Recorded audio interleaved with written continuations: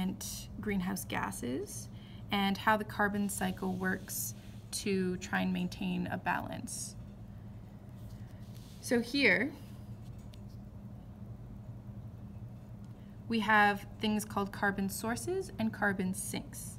So carbon sources emit greenhouse gases, and carbon sinks absorb them to reduce the amount of greenhouse gases in the air. So let's give a few examples here. So sources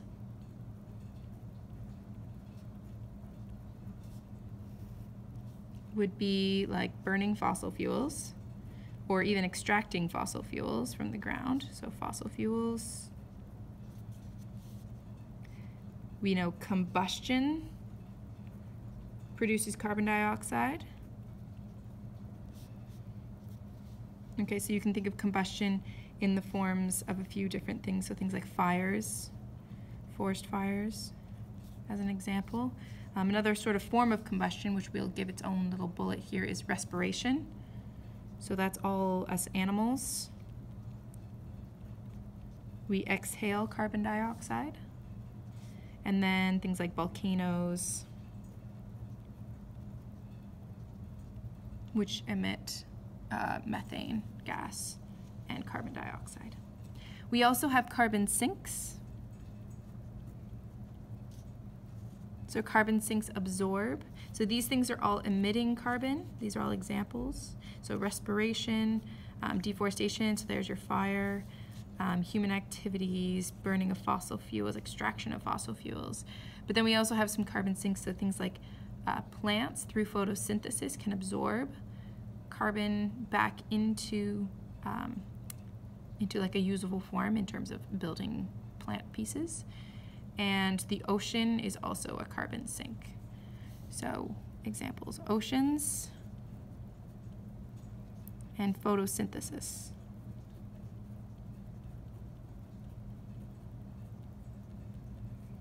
But what's happening lately is that our carbon sources are outweighing our carbon sinks, which means that on average, more is going out than coming back in.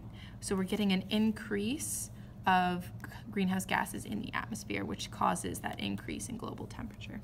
So when our carbon cycle is unbalanced, so when carbon sources are greater than or outweigh our carbon sinks,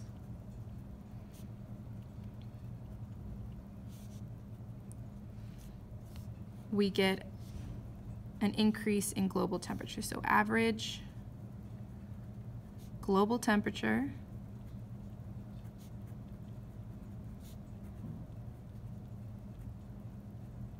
increases. That's why a lot of people refer to it as global warming.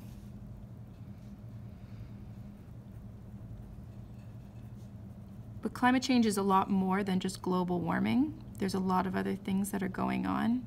And there's a bit of a misconception that everywhere gets hotter. And that's not necessarily true. There are places in the world that are actually getting colder. But as an average over the entire planet, our average is increasing. So let's look at some of the greenhouse gases. We'll go over the four main ones. So we'll start with carbon dioxide.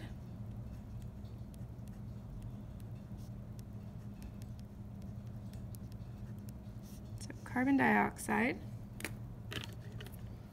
comes from removing and burning fossil fuels.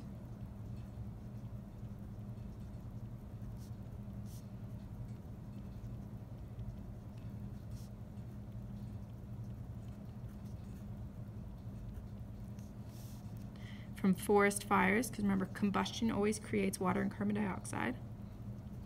So forest fires. Volcanoes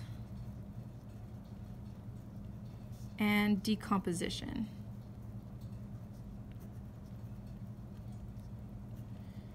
So think of like decomposing plants and trees and stuff in swamps. The next one we're going to look at is methane, which is the most powerful greenhouse gas. Okay, methane is CH4.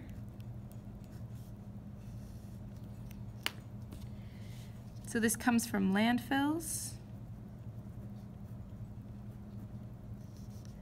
rice fields, so cows are a big one, other animals, but cows are the biggest.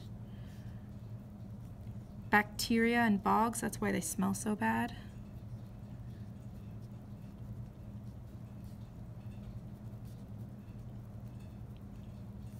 And thawing permafrost.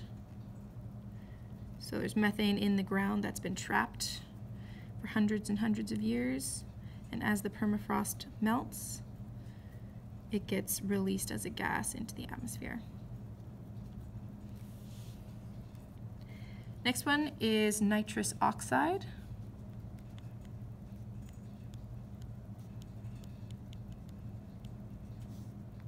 So that's that N2O. Produced by bacteria in the ocean.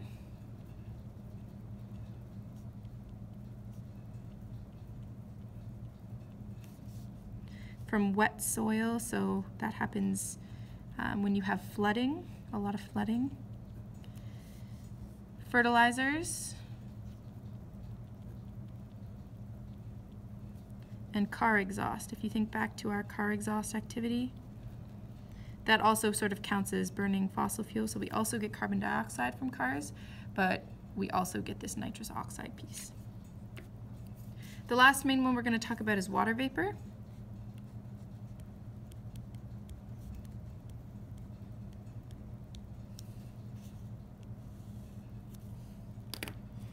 So the biggest one would be evaporation through the water cycle. So, you know, water as it heats up from a pond or an ocean goes into the clouds and that kind of stuff. So evaporation, when it goes from a liquid to a gas. Okay, so think of the water cycle.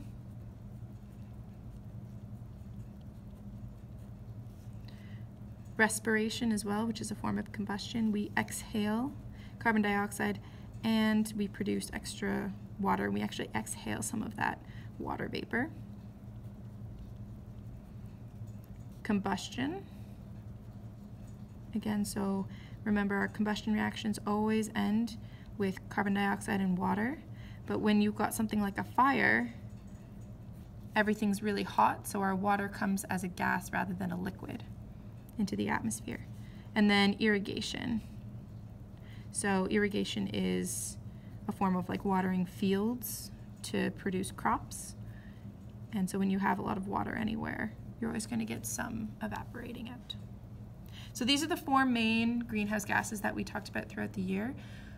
Make sure that you know some examples of both natural and anthropogenic sources for each one. So natural being part of the natural greenhouse effect happens naturally on Earth, and then anthropogenic being human caused. So that would be things like removing and burning fossil fuels, car exhaust, irrigation, that kind of stuff. So moving on to the back side of the page, we're going to look at some of the connections between all the different effects of climate change. So looking at the top piece here, we've got the four spheres. So the atmosphere, the biosphere, the hydrosphere, and the lithosphere. Lithosphere is like the ground, hydrosphere is all the water, atmosphere is the air, and the biosphere is all the living things. So plants and animals that are in all of those places. So we're going to go through and we're going to make some notes on this of all the different ways that climate change has affected all of these different spheres to show how when something happens in one, it will affect the others as well. So we'll start with the lithosphere. And so the first thing that comes to mind when you think of greenhouse gases being produced from the lithosphere is thawing permafrost. So we're going to add that in.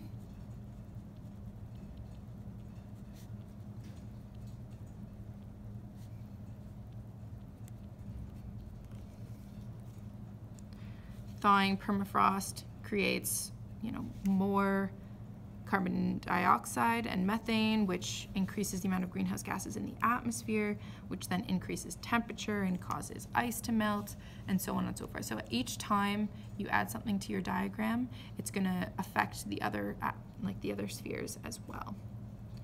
So We can also have animal habitats being destroyed, so through deforestation and things like that. Habitats destroyed. Oops.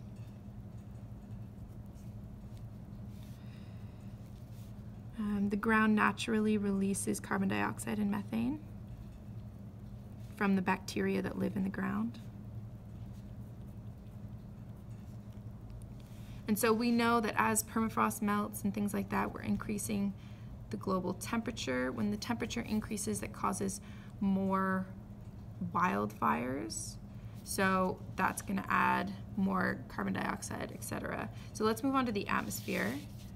Okay, we have problems now with drought in certain areas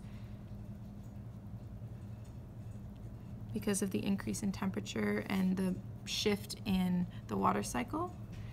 You can have extreme storms, so more hurricanes, things like that.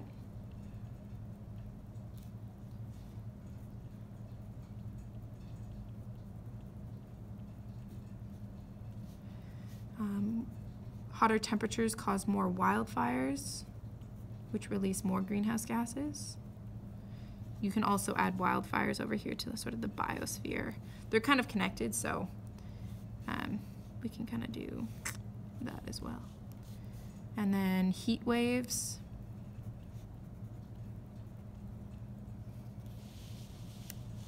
Another important one for the biosphere, think of things like polar bears or lots of other animals where they're having to change their area in which they live because where they're living the habitat is changing drastically, so either through destruction from people or destruction from flooding.